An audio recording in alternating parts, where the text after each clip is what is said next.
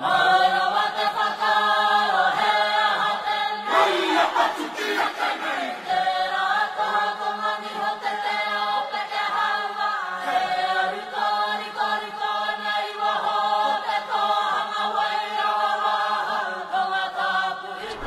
today's about launching our Pacific Island Player Network, and it's fantastic to see everybody. Obviously, you know, we're very passionate about supporting all our players in Super League and Championship and all our stakeholders in the game. And this is a massive part of that. It's been tough. It's been tough for a lot of people and a lot of you know, the players and partners and families that haven't been able to go home for COVID. And you know, it's close season now, and you know, this is a fantastic opportunity for everybody to get together. You know, have a chat.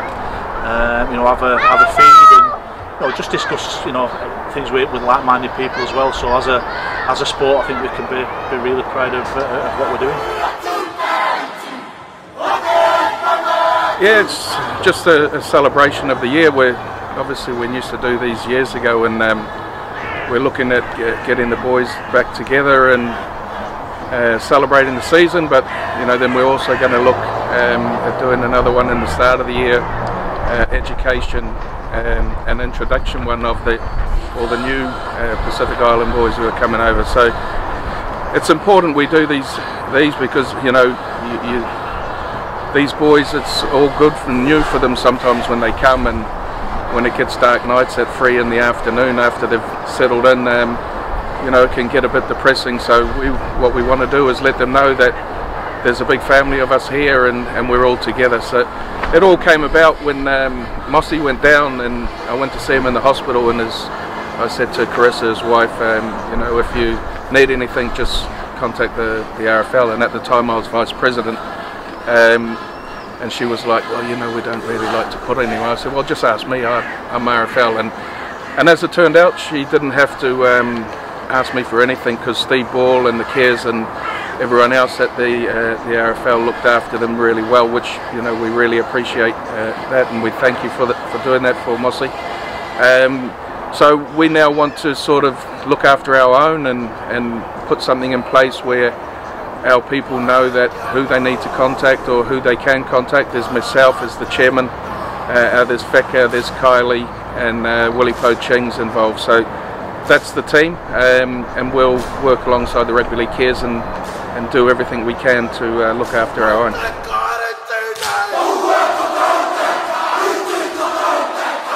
Well, I came and it was an early November morning. It was dark. We had Gary Hamilton come pick me up from Manchester Airport, and I've never experienced snow before. You know, it was 8 o'clock, it's still pitch black, and I remember going along the Pennines. It took us honestly 3 hours to get home. Traffic was horrendous at that time. You know, I understand now that that's the way it is on M62, but it took us 3 hours to get home. And I remember the exact words of my wife was, we're only doing our 3 years, then we're out of there. Not staying any longer. But you know, 12 years later we're still here, you know, so 15 years I've been there. But really enjoyed our time. It takes a while to get settled in. I think the lifestyle, the weather plays a lot of, makes a huge difference. But it's one of those, you know, you got to embrace the culture, embrace the weather, wearing more jackets, wearing a beanie, gloves, get your kids out there and enjoy the environment, because you know you're never going to experience this again. You know, when you can always move back to New Zealand or Australia or wherever you're from, and the weather doesn't get like this. So embrace it. It's a great place to live.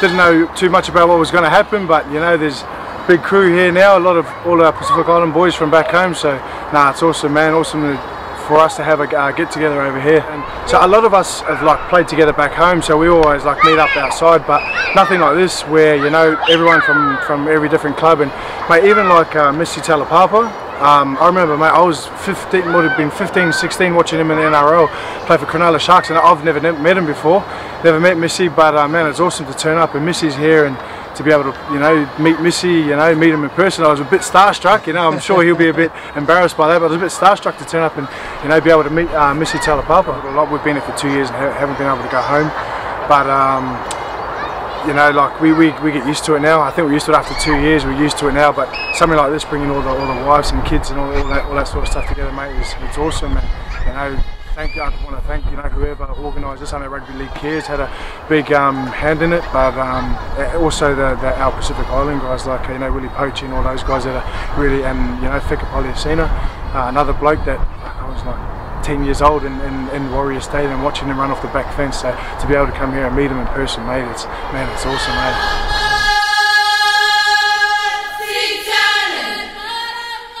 When we first come over there's always a massive community of sort of like Pacific Islanders and Kiwis and Aussies for that matter that come over and end up, a lot of them reside here, a lot of them have been here a long time, and when we came over there were guys who'd been there 20 odd years plus, but the community itself, it's nice to get together and enjoy they become your family, I suppose, and it's nice to get together and enjoy our food, our traditional sort of food stuff, and just a good catch up, good old knees up every now and again. But yeah, it's fantastic to see them all come over. For me, I think it's fantastic. I think it's those who can't get home to see their families. You've sort of got a family, big massive family environment here, and rugby league does that. It's one big family, and I think a lot of the boys will know one another from playing back home. Playing together, playing from the same area, so that's nice just to catch up with the guys that you sort of grew up with and were ex-teammates and stuff like that. Yeah, it's fantastic, these opportunities to get together.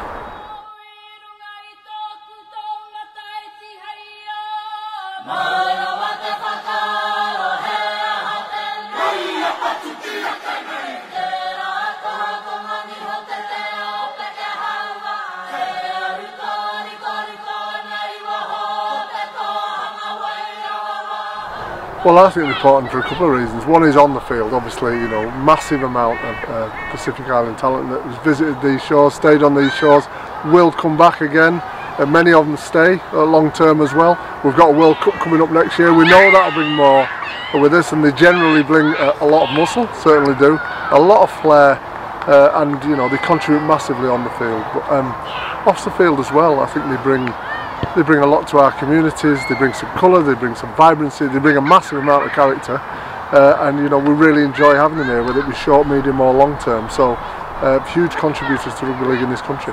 But in addition to that, they've not been able to go home, they've not been able to visit the families, they've almost been locked in the country for a couple of years now, and that's really, really tough. And I was listening to Carl speaking there, as you were as well, and he reminded me actually of, we're used to this country, we're used to the long nights and the dark nights and the cold and the winter, and many of these families aren't used to that, so that adds to a kind of sense of isolation, and that's why an event like today I think is massively important, getting them all together, showing how much we appreciate them, and making them feel a part of that family.